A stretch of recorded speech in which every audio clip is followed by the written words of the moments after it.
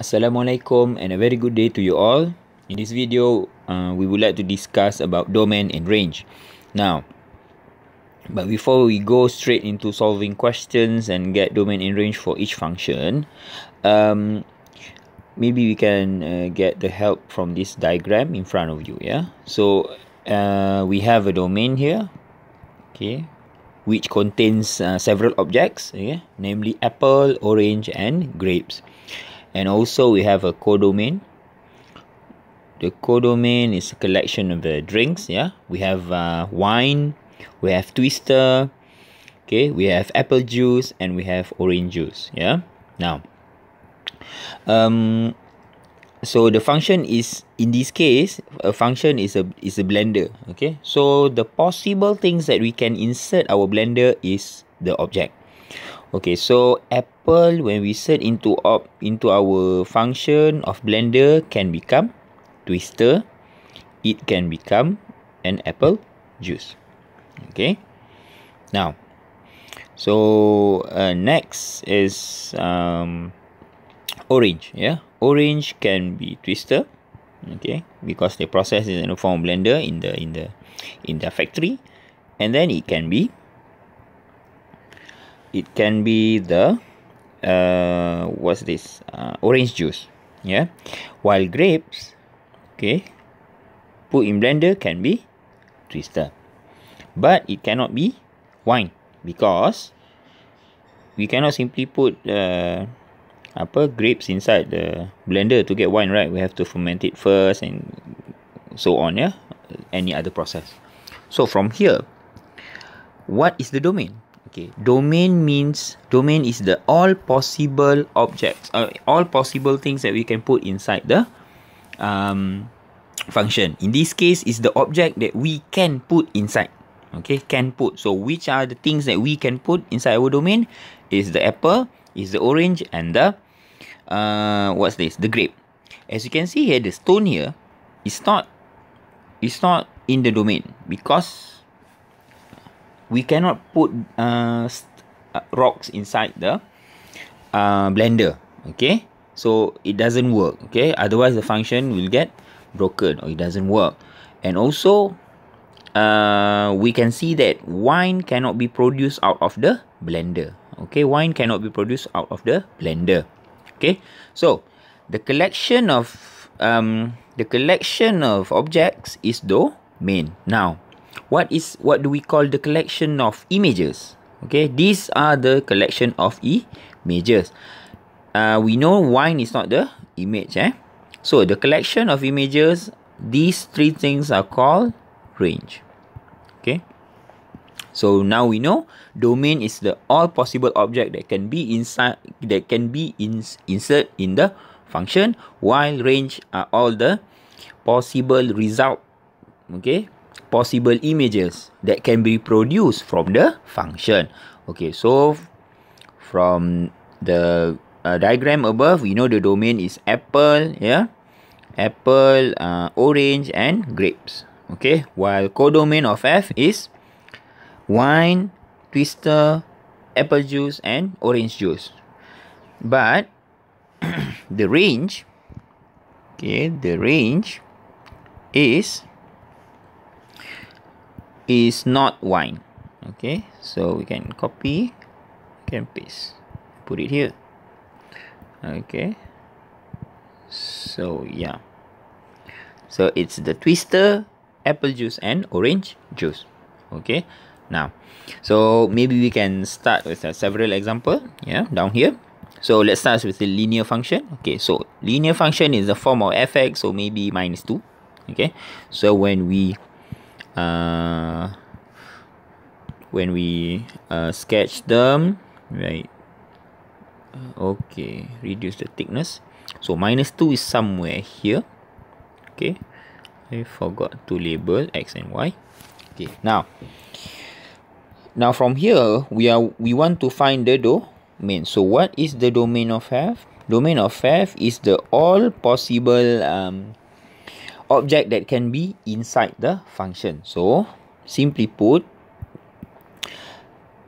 if we trace from any x on the x-axis and then we move to upwards or downwards, it must touch the function. So from left hand side or maybe minus infinity, the green line actually extend over here, yeah.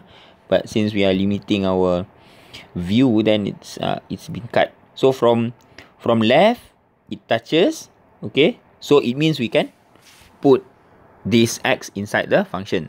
So if we move this line, this straight line, from left to right, you see it always touches the function, our function of fx equals minus 2. So it means that all numbers can be inserted in the function. So the domain is real number, or you prefer to write in interval form, then it's negative infinity until infinity. Okay, how about range? Okay, now just now we have domain is the all possible value of x. Okay, so maybe I label the function first. Okay, now let's have a look for range. Range is the all possible value of y or images that can be produced. So when we have this minus 5, maybe 5 minus 5x, what is the y? The y is minus 2. When x is minus 2, then the y is 2. When it's 1, the y is 2. When it's 3, then the y is 2. Now from here, what we can see, for constant function, it always produces the same number, the same thing, which is minus 2. Okay, another way to test it also is by using the horizontal line. Just now when we want to detect for the domain, we are using vertical line, right? Okay, now we use horizontal line, and then we move this horizontal line up and down. Now, as we can see here, when I move it up here, the blue line doesn't touch any of the green line, doesn't touch the function. So this is not the range. Okay, so we move downwards a little bit, and then move at A, kena some more. And then A doesn't kena some more. Why? Because the function only have a range of minus 2. Only minus 2 touches the line here. Okay, the function, the line only touches the function at minus 2. So the range is minus 2. And then since it's one element, we have to do that. Okay, now let's move on to maybe linear. Okay, so 2 minus 3x. Okay, so how we are going to sketch that? Easy. This one is something going down, that going through y equals 2.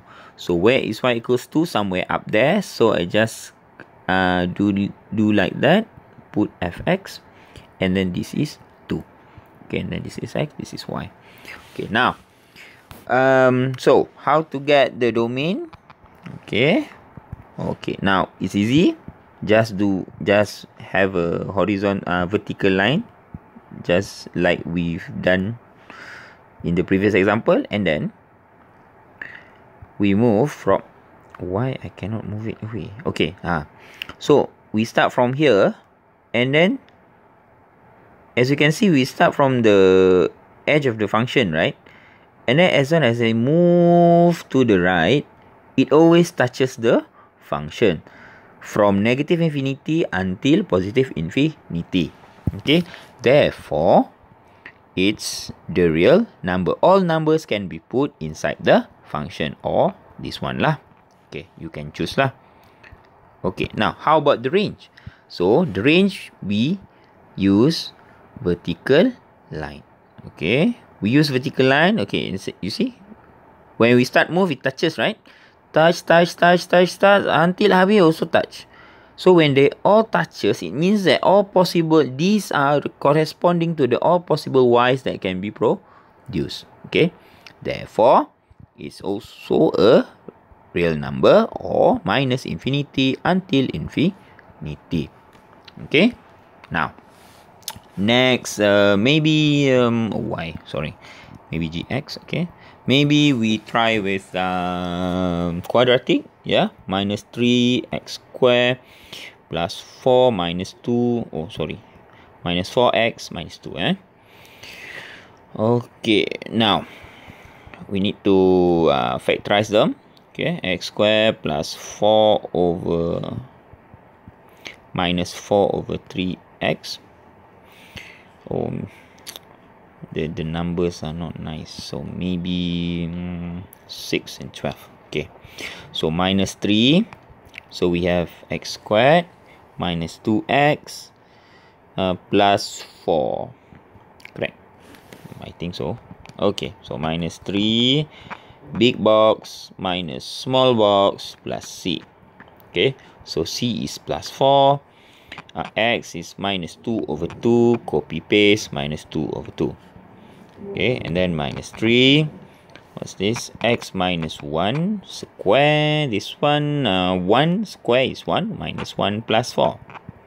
Okay, and then minus 3, we have x minus 1 square minus plus 3. Okay, therefore we have minus 3 x minus 1 square. Don't ever bring this one inside here, because the power are not the same. This one power 1, this one power 2. Cannot put inside, just leave it outside there. So minus 3 minus 3 plus 3. Okay, multiply these two, we become minus 4. So we have gx equals minus 3x minus 1, 2, minus 4. So how to sketch this? Easy, this one equals 0, so x equals 1, so y is minus 1. Okay, therefore the point is at 1 minus 9. What kind of point? We have a frown, smile. Frown is not smiling, frowning. So frowning has maximum point. So maximum point at 1 minus 9. 1 minus 9 over there. So I do like that.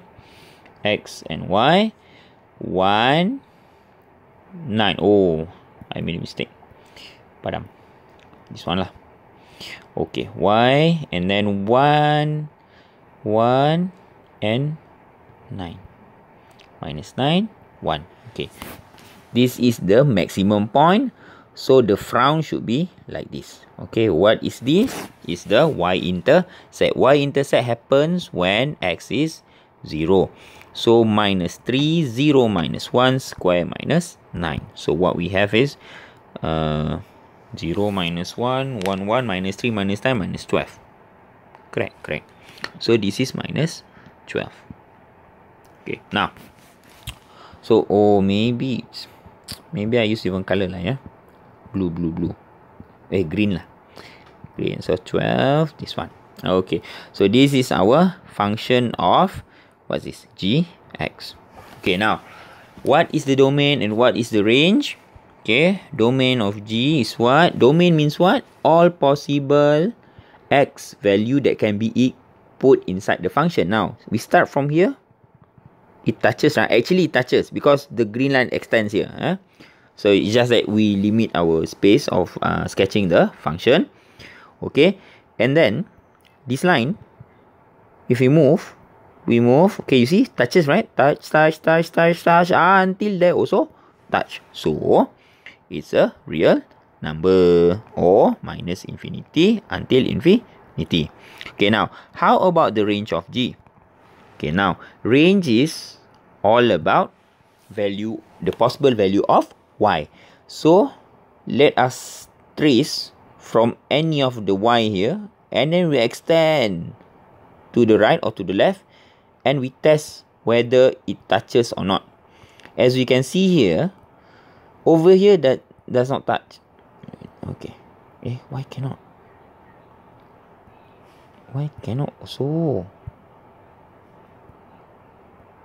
Okay, now, you see, if I move it up here, down here, doesn't touch. It started touches when y is minus 9. Of course, it doesn't really touch exactly because my scaling is horrible. But the point, the maximum point there is minus 9, right? So, it starts from minus 9 and until we we move downwards until minus infinity. So see, it started touching here, touching until down there. So down there is what? Minus infinity. So the possible range for G is minus infinity until minus 9. Now for